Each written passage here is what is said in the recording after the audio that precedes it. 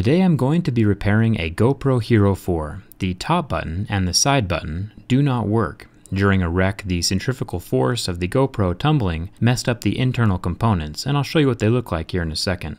But without the top button and the side button, you can't record video and you can't connect it to a phone to see what you're recording. So the GoPro is effectively useless and needs to be repaired. So let's open it up and bring it back to a working order. I'm going to slide the battery out of the bottom, and then the faceplate pops off of the front housing. There's a few little clasps and adhesive holding it down to the main frame. Lift it up and set it off to the side, and remove the button as well. It's just sitting on top of the little mechanism. There are 4 screws holding the internals into the frame. Remove the SD card as well, and then you can slide the internals out of the back housing. There are 2 cables along the left side, so be very gentle when you're pulling it apart. One is for the power, the bottom one, and then the top one is what controls the shutter button and the settings button on the side. You can see that the connector that connects the ribbon cable to the motherboard is just ripped completely off the board. And this is what happened when the GoPro was taking a tumble. So let's swap out this main board.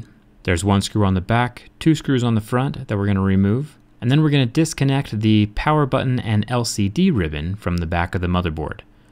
Slide that out a little slot. Then there are 4 screws on the back of the sensor and the little Lego-like connection that holds it to the motherboard. Remove that, and then the front lens will just pop off from the motherboard.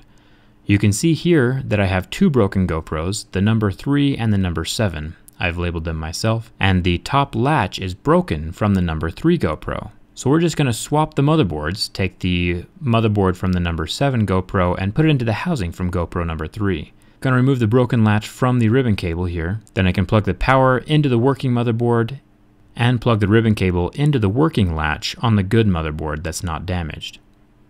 Lock it into place with a latch and then stick the black tape on top so it doesn't come loose again.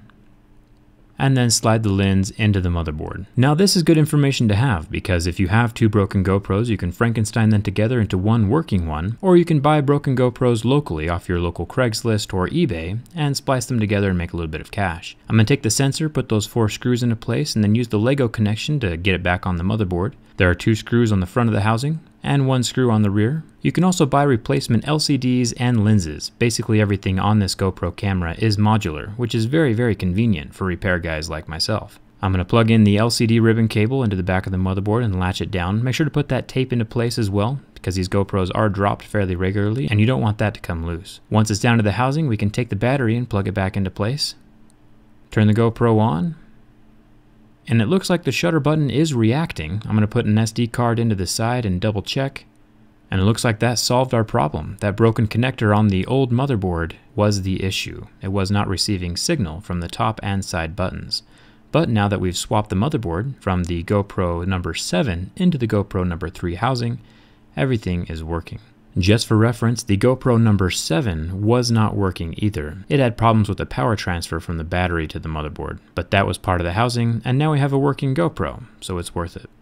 Make sure that power button is situated in the correct spot so it lines up with the housing, and then latch the front faceplate into place. I will link whatever replacement parts that I can find down in the video description right below this video. If you have any questions, leave them in the comments, and as always, thanks a ton for watching. All of the behind the scenes stuff can be found on my Snapchat, Twitter, and Instagram. I'm most active on Twitter and Instagram. Thanks for watching.